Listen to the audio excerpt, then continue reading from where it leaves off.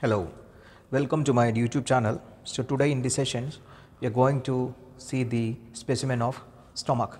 So here we have the stomach, the basic anatomy. It has got two ends, that is a cardiac end and pyloric end. Then there are the two borders, right border and the left border.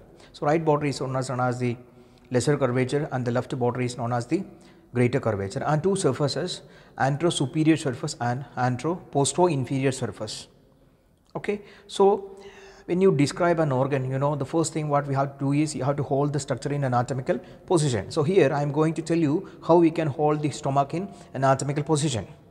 As I told you earlier, it has got two ends are there. One end is here, another end is here. Okay, to hold the structure in anatomical position, first we have to identify the two ends.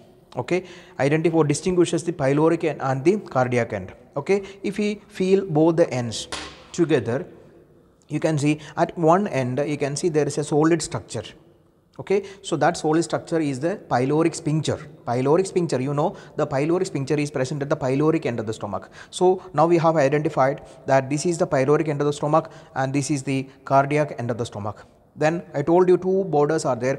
There is a larger border that is known as the greater curvature and the small border is the lesser curvature. So now this is the cardiac end of the stomach and this is the pyloric end, and here we have the lesser curvature and this is the greater curvature. So now you hold the structure like this in anatomical position. Okay. Now, so here is the cardiac end and this is the pyloric end. Here again we have the lesser curvature and we have the greater curvature. So at the lesser curvature, what structure is attached? The structure attached is the lesser omentum. The peritoneal reflection from the liver, porta hepatis of the liver to the lesser curvature is known as the lesser omentum. Okay, and the lesser omentum is not only attached to the lesser curvature but also to the proximal first part of the duodenum. That is why the lesser omentum is the hepatogastric and hepatoduodenal. Okay, the upper part is known as a hepatogastric ligament and the lower part is a hepatoduodenal ligament. Okay, in addition to that one, along the lesser curvature we have the right gastric artery and left gastric artery. Is right gastric artery and the left gastric artery anastomosis along the or at the lesser curvature. So the right gastric artery, it's a branch of the common hepatic artery, and the left gastric artery is a branch of celiac trunk. These two arteries get anastomosis along the lesser curvature or at the lesser curvature within the lesser omentum. Then this is the greater curvature. It gives attachment to the greater omentum. The greater omentum. So greater omentum, again the uppermost part of the greater omentum is known as the gastrophrenic ligament, because here we have the diaphragm, the ligament is the gastrophrenic ligament, and here we have the gastrosplenic ligament. Here we get the spleen here, so here this is a gastrosplenic ligament. Okay, let us see the parts of the stomach. Okay, so here I already told you two ends are there. Okay, and the part of the cardiac orifice, this is the cardiac orifice and here comes the pyloric orifice. Okay, the part of the stomach that extend beyond the level of cardiac orifice, this is known as the fundus of stomach. The fundus of stomach, and this from here to here we have the body of the stomach, and the terminal part is known as the pyloric canal or the pylorus of the stomach. Okay, here we have the fundus, here comes the body, and here comes the pylorus of stomach. Okay, normally the fundus of stomach, it fills with the the gas, normally fills with the gas, and this, remember one point, this fundus of stomach lies at the left fifth intercostal space. Remember, there is a space area on the surface of the body. There we can make an area that is called Trobe space, and this fundus of stomach lies deep to the Trobe space. Okay, again the pain of the gastric pain sometimes mimic the angina, because the pain of the fundus of stomach felt at the left fifth intercostal space. That is why sometimes this pain of this gastric pain imitates or mimics the angina. Okay, so here we have the fundus, and remember the Trobe space. The detailed anatomy of the stomach I have already uploaded. If you did not watch the video, please go and watch the video. Link is there. Then here we have the body, below the fundus we have the body of the stomach, okay. And one more thing you should remember, here we have the lesser curvature. There is something called incisura angularis. Incisura angularis is the a small site on the lesser curvature where there is a maximum convexity, okay, that is called incisura angularis. If we make an imaginary line from the incisura angularis to the greater curvature, that imaginary line divide or separates the pylorus from the body of the stomach, okay, area. So this represents the the line from the incisura angularis. The area below this imaginary line is the pylorus of the stomach, okay. Here the pylorus again divide into pyloric canal and pyloric enteral, okay. And the pylorus of the stomach, at the pylorus we have, there is a anatomical sphincter, that is called pyloric sphincter, okay. This and continues as the duodenum, okay. Now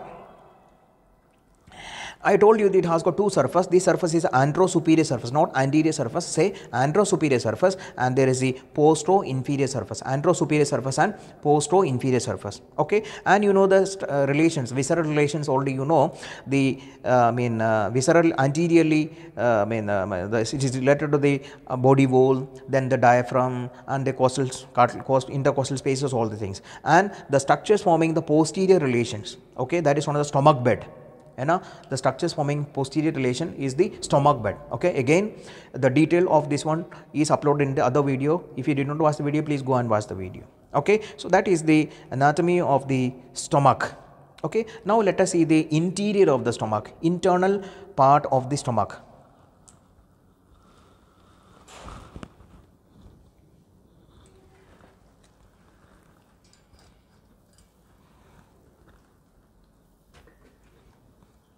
Here again I am having the stomach, okay. So I have just cut open the stomach, and you are seeing these foldings. These foldings are known as the gastric rugae. These mucosal foldings are known as the gastric rugae. You can see these all are the gastric rugae. Okay, and one thing is, remember, here also you can see all these gastric rugae are present, but these gastric rugae are present. So here again this is the lesser curvature of stomach. Okay, I am just opening here. Look, see the gastric rugae are longitudinally placed on the lesser curvature of stomach. Okay, if you see the lesser curvature, these gastric rugae are longitudinal. It appears as longitudinal folds. So that is why the food materials or the water or everything, it mainly passes along the lesser curvature. The content from the esophagus, most of the cases, normally passes along the lesser curvature. That is why this particular mucosa of the or along the lesser curvature is continuously exposed when compared to the other mucosa at the other part. Okay, that is why the gastric ulcers are most common along the lesser curvature. The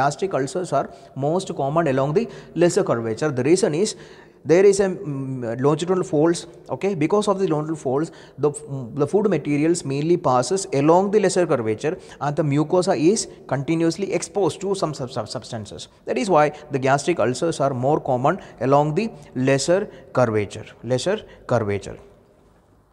Then you know about the gastrectomy. Gastrectomy is a surgical removal of the stomach, that is known as the gastrectomy. And you should remember, when you do the gastrectomy, you should remember some of the points. You know the gastrosplenic ligament. There is gastrosplenic ligament from the greater curvature of stomach. Okay, so here is the anatomically position. So here in this area we have the spleen, here is a diaphragm. Okay, here we have the ligament that is called gastrosplenic ligament from the stomach to the spleen. Okay, so when we incise the splenic ligament, remember inside the gastrosplenic ligament there is short gastric vessels are there. Okay, and inside the lienorenal ligament from the spleen to the kidney, okay, there is another ligament called lienorenal ligament. Inside the lienorenal ligament there is tail of the pancreas, and remember the splenic vessels are present in splenic artery and vein is present in the lienorenal ligament. Okay, remember this point. Then another point is called gastrostomy. What is gastrostomy? Gastrostomy, like just the tracheostomy. Okay, making incision in the organ. Also here actually gastrostomy, it is a surgical procedure used to put the food pipe. Okay, if a patient is suffering from any esophageal constriction or something like problem with the swallowing. Okay, so a food pipe is inserted into the fundus of stomach. Okay, so here there is over the surface of the body there is a triangle that is known as a gastric triangle. Gastric triangle, again detail of this gastric triangle is already uploaded in the other video. Please go and watch the video. Okay, so remember the gastrectomy is a surgical removal of the stomach, and gastrostomy is an incision is given for the food pipe. Okay, so that is the applied anatomy. Okay, hope you understood the video, and if you like the videos, please subscribe my channel and please share it with your friends. Thank you.